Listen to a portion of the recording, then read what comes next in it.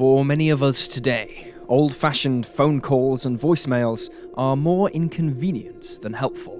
We often find that text messages are quicker and more to the point, allowing us to continue on with our day in a timely manner.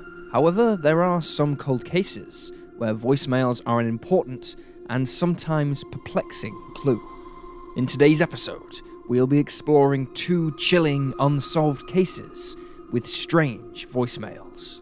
But first, I'd like to thank Magellan TV for sponsoring today's episode. If you're a regular Cold Case Detective audience member, chances are you've heard us discuss our creative partnership with Magellan TV, the #1 source for the best and most original true crime content available anywhere on Earth.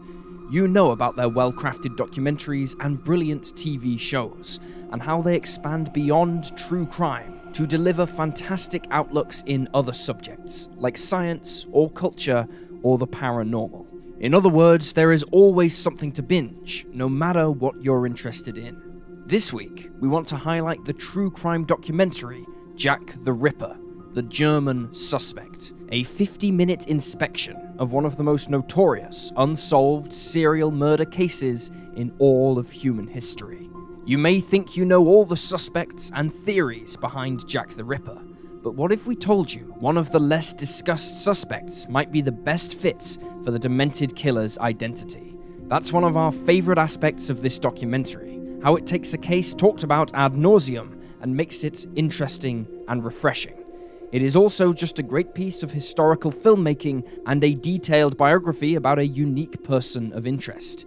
It's the perfect mix of true crime and history, exactly how we curate some of our own videos on Cold Case Detective. Jack the Ripper, the German Suspect is also a new release, part of Magellan TV's 15 to 20 hours of brand new content they add to their library every week, always leaving fans of true crime and other relevant topics with something fresh to binge and enjoy. Use the link in the description below to access a free month trial and jump into the blood-curdling history of Jack the Ripper, the German Suspect, and other top-notch documentaries. You might just be the one to solve the case. And now let's dive in with today's mysteries.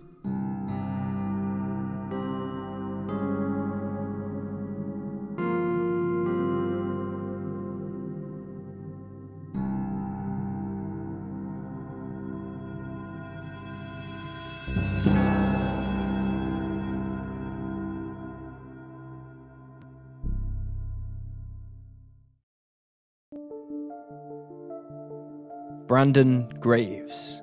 Born March 12, 1985, little is documented about Brandon Graves' early life, likely due to the fact that his case has never received the media attention it deserves. Estranged from his father, Brandon was raised by his aunt, Martha German, and uncle, Larry. His mother had passed away when he was just 3 years old. His older sister described her sibling as a quiet, laid-back type of person. He's a very friendly person. Most times you see him, he's always smiling. He's easy to get along with. Raised in Little Rock, South Carolina, Brandon attended Morris College in Sumter for 1 year before transferring to Coastal Carolina University, located in Conway, South Carolina. Here he was a student trainer for the university's football team. He graduated in December of 2008, walking away with a degree in sports management. At the time of his disappearance, Brandon lived and worked in Myrtle Beach, South Carolina. On January 30th, 2010, aged just 24, he decided to take a spur-of-the-moment trip to attend homecoming at Morris College, where he planned to meet up with the members of his old fraternity. He called his girlfriend while he was on his way to Sumter, and then called another friend shortly after he arrived. At around 11 p.m. that evening, Brandon and two of his friends went to Sebastian's Nightlife, a nightclub on the 3200 block of Broad Street. Just before midnight, however, he was asked to leave by a bouncer who thought he was behaving in an extremely drunk and unruly manner. A few minutes later, Brandon attempted to re-enter the club, but the bouncer refused, and security staff quickly escorted the 24-year-old off the property. He can reportedly be seen on CCTV walking away from the club, appearing upset, although this footage does not appear to have been made public. Although Brandon was removed for his alleged unruly behavior, the club manager told WLTX that he was nearby at the time of the incident and stated that while the young man was intoxicated, he was not out of hand, but, quote, "We didn't want any trouble, so we told him he had to leave for the night." According to one of Brandon's friends, the 24-year-old spoke to a group of people after he left the club. Following this, it is believed that he may have decided to go to another club nearby, which was possibly named Blue Mist, and to get there, he had gotten into a white car with an unidentified driver. However, this sighting is unconfirmed. In the early hours of the morning, Brandon made 2 phone calls, one to a friend and one to his cousin. Neither answered the phone, and so Brandon opted to leave the pair voicemails. According to the Charlie Project, his voice was unintelligible, possibly because he was drunk. This was the last time that anybody heard from the 24-year-old, with the last message being left between 3:30 and 4 a.m. These voicemails have never been released to the public. Afterwards, Brandon's phone went straight to voicemail. He was reported missing on February 1st, and authorities have since been unable to determine where the young man was when he left the voicemails. Initially, authorities did not feel that there was anything to indicate that Brandon was in immediate danger. However, just 5 days later, on February 6th, they announced that they suspected foul play was involved with his disappearance. Brandon's 2 friends, who were with him on the night he went missing, were interviewed by police. One of the men passed a polygraph test, while the other refused to take one. Reportedly, the friend who'd refused had actually accompanied him to Sumter from Myrtle Beach. Brandon's cousin told law enforcement that the pair had argued earlier on January 30th because the friend showed up at Brandon's house unannounced and uninvited, asking if he could stay. This man was eventually considered a person of interest in the case, but has never been publicly identified and has never been charged. In February of 2010, authorities received an anonymous tip that led them to a man from Clarendon County who they considered a person of interest. It's unclear what this man's involvement is with the case, and whether or not he is still considered a suspect. By all accounts, Brandon's disappearance is uncharacteristic. Although he enjoyed the odd spontaneous trip, he always kept his aunt and uncle informed of his whereabouts and had never vanished off the face of the earth before. The 24-year-old had no criminal record, was not involved with drugs or drug dealers, and was well liked, with no known enemies. A 2019 article has noted that the driver of the white car Brandon allegedly entered has never been identified. Due to the lack of coverage, there have been few theories in Brandon's case. Some online sleuths suspect that his friend was involved, while others believe the driver of the white vehicle played a part. It's also been theorized that Brandon's disappearance is the result of a simple drunken accident, or that he left of his own accord, although his family and friends dispute this idea. As of 2020, they believe that he is alive and being held against his will. 24-year-old Brandon Graves was last seen just before midnight on January 31st, 2010, when he left Sebastian's Nightlife, a nightclub in the 3200 block of Broad Street, Sumter, South Carolina. He possibly entered a white vehicle with an unknown driver afterwards. When he was last seen, Brandon was wearing a blue t-shirt over a black thermal shirt, black jeans, and a black baseball cap. He is an African-American male with black hair, which was styled in long dreadlocks at the time of his disappearance, and brown eyes. He is around 5'4" and weighed 150 pounds when last seen. He may go by the nickname Peanuts, fondly given to him by his family for his small stature. Additionally, Brandon is asthmatic and takes regular medication for the condition. If he is still alive, he will be 36 years old. If you have any information about Brandon's disappearance, you can call the Sumter County Sheriff's Office on 803-436-2000, or you can call South Carolina's Crime Stoppers on 1-800-274-6372. Debbie Wolfe. On Christmas Day of 1985, 28-year-old Debbie Wolfe finished her shift as a nurse at the Veterans Hospital on Ramsey Street in Fayetteville, North Carolina, with the intention of heading home. However, it is unclear whether or not the young woman did so. The following morning at 8 a.m., she failed to turn up for her scheduled shift at work. As a punctual and hard worker, her colleagues found this odd, as she didn't even call in to report her absence. her mother, Jenny Edwards, grew more alarmed when she found that she couldn't make contact with her daughter. Jenny, alongside a family friend named Kevin Gorton, decided to go to Debbie's home to check on her. The 28-year-old's isolated cabin was located around 4 miles outside of Fayetteville. When the pair arrived, they immediately felt that something was amiss. Debbie's normally immaculate front garden was littered with beer cans, and her 2 dogs, who were always well cared for and well behaved, were running loose in the garden and had yet to be fed. However, things only grew stranger from there. Debbie's vehicle was parked in a spot that it was never usually parked in, and the driver's seat had been pushed right back. The 28-year-old normally had it pulled far forward, as she was only 5'3". Additionally, inside, her home was in disarray. It was always neat and tidy, but personal items were scattered on the floor, and her handbag was found stuffed underneath her bed. A short-sleeved nurse's uniform was found discarded on the kitchen floor, but oddly, it wasn't the one Debbie was wearing when she was last seen. Her co-workers recalled that she'd been wearing a long-sleeve uniform, which was more appropriate for the colder months, and it had a coffee stain on the sleeve from where a colleague had spilt their drink earlier on the morning of December 25th.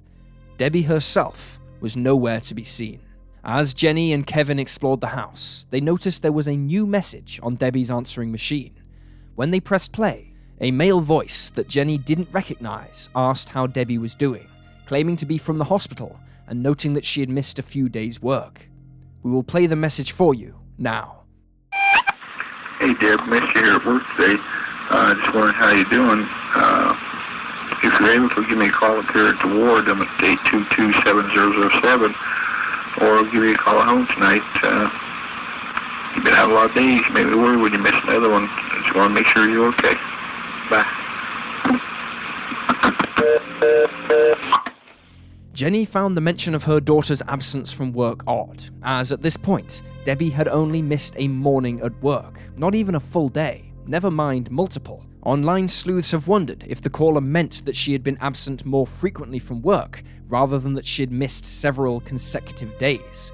Others, however, feel that the caller was involved with Debbie's disappearance, and they didn't think anyone would check her answering machine for a few days. Following the discovery of this message, Jenny and Kevin finished searching the house and checked the surrounding area, including the edges of the pond in Debbie's garden. However, they found no further clues, and so Jenny alerted the police. Captain Jack Watts was one of the officers who first arrived on the scene, and he brought with him a sniffer dog, who turned up no new leads. Although it's unclear why, Watts assumed that Jenny and Kevin, 2 civilians with no equipment, had already searched the pond, and so he did not request that divers come to the scene. This inaction continued for a few days until Jenny, frustrated by the lack of movement in the case, finally requested that Kevin search the pond, along with his friend, Gordon Childress. The two had a fair amount of diving and rescue experience. Of this blunder on the police's part, Captain Watts said, quote, "I think it was mentioned that they had already looked in the pond. There was no use for us to look in the pond, so I don't think we did a dive of the pond or a complete search of the pond on that day. No, we did not." On January 1st, 1986, Kevin and Gordon made their dive into the pond for clues. Gordon reportedly saw 2 sets of footprints in the mud at the bottom of the pond, and quickly spotted drag marks shortly after this. Just moments later, he saw Debbie's body. She was 30 feet from the bank, and in about 5.5 feet of water. Oddly, her body was inside a burn barrel, which Gordon described as a rusty 55-gallon oil drum type thing, with holes in it. Jenny believed this drum was the one her daughter used to store firewood in, noting that that particular barrel was missing from the garden, but that there were indentations on the ground where it had once stood. The following day, Debbie's autopsy was carried out by Dr. William Oliver from the North Carolina Medical Examiner's Office.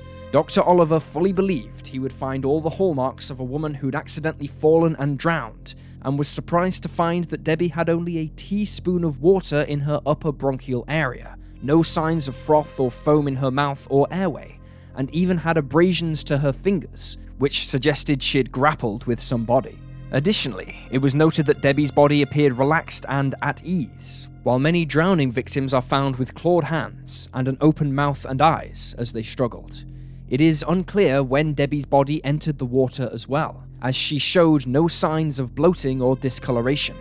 In fact, her body was in such good condition that Jenny was able to host an open casket funeral for her daughter. There were no traces of drugs or alcohol in her system. Ultimately, Dr. Oliver couldn't discern whether or not Debbie died by her own hand or somebody else's, and her cause of death has never been determined. Despite this, the sheriff's office ruled the case as an accidental drowning, stating, "Her dogs were running loose when the family members and the sheriff's department first met over there. Possibly she was playing with the dogs and fell in." Friends and family argued against this theory, noting that the 28-year-old never went near the pond during the winter months, as there was simply no reason for her to do so. At some point after this, although it's unclear when, a family friend who went to feed Debbie's dogs found her wool stocking cap at the opposite end of the pond from where the police alleged the 28-year-old fell in. As there was a thin sheet of ice across the water's surface around this time, friends and family felt it was odd to find the cap there, because it likely hadn't been able to float across. But Debbie's case just grew stranger from here when authorities began denying there was ever a barrel there in the first place. According to Jenny, after Debbie's body was pulled from the pond, Kevin and Gordon also recovered the barrel and left it on the edge. Jenny was told that the police would collect it the following morning, but by then, the barrel had vanished. Law enforcement dredged the pond to make sure it hadn't rolled back into the water, but it was nowhere to be found. Jenny, Kevin, and Gordon all insisted that the barrel had existed, along with a deputy who worked the case, but the remainder of the sheriff's office disputed its existence and said that the divers had likely mistaken Debbie's jacket, which may have ballooned up underneath the water due to the angle her body was at, for a barrel. Then, 2 months after Debbie's body was recovered, her mother was given the clothing she was found in.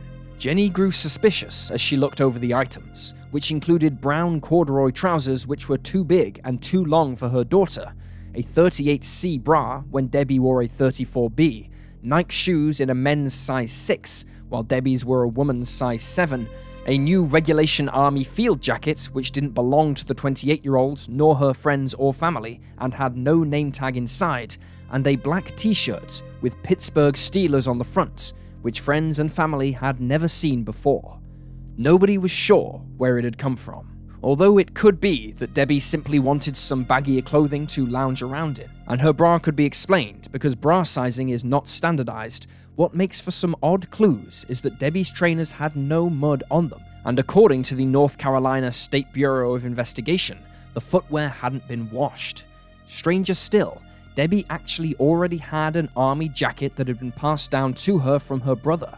The jacket was a size large and was found by her mother hanging up in her closet, so it was not the one she was found in. There are several theories in Debbie's case. Some online sleuths believe the police botched the investigation and attempted to cover their tracks afterwards, while others believe that law enforcement covered for one of their own, or somebody who was close to them. Interestingly, if the barrel really did exist, the person who took it would either need to be someone incredibly fortunate in their timing, or somebody close to the investigation, as they managed to escape with the barrel without detection. It has also been speculated that Gordon Childress was involved with Debbie's disappearance and subsequent murder, because he was able to locate her body quickly. Additionally, he was unable to find the footprints and drag marks again when law enforcement emptied the pond. Still, there is no evidence tying Gordon to the crime. Jenny, however, had her own theory about what happened to her daughter. Part of Debbie's job involved being in charge of the hospital's volunteers, and it was here that the 28-year-old had caught the attention of not one, but 2 of the men volunteering. Neither has ever been publicly identified, but it is believed that one of them was the man who left the voicemail. This individual expressed to Debbie that he wanted to be more than friends, but she declined his advances. The second volunteer was described as having psychiatric issues and being much more forceful than the first. Debbie had rejected him on numerous occasions, informing him that she already had a boyfriend, but he continued to persist. Both these men were interviewed, but the second man had a solid alibi and refused to take a polygraph test. He left the state just days after Debbie's body was found. Jenny proposed that one of these volunteers stalked Debbie, found her address, and drove her to another location using her own vehicle, where he sexually assaulted and killed her before returning her home and dumping her body in the pond. Whether or not Debbie was sexually assaulted is still up for debate. A former police officer from North Carolina, Dr. Maurice Godwin, claimed on his website that case files showed Debbie had been, but that the vaginal swab had been lost since. A DNA profile was never created using the swab before it went missing, as that technique was not used in the same way it is today. However, Dr. Goodwin is the only one to mention this fact, and other articles that mention it list him as the primary source. Debbie Wolfe's case is still unsolved. Sadly, her two brothers, stepfather, and mother have all passed away in the years since. Jenny searched for answers until her death in 2002. And there you have the facts. Please leave a comment down below with your own theories and speculations, and remember to like this video and subscribe to support the channel. Thank you for watching. Stay alert, stay safe, and I'll see you next time.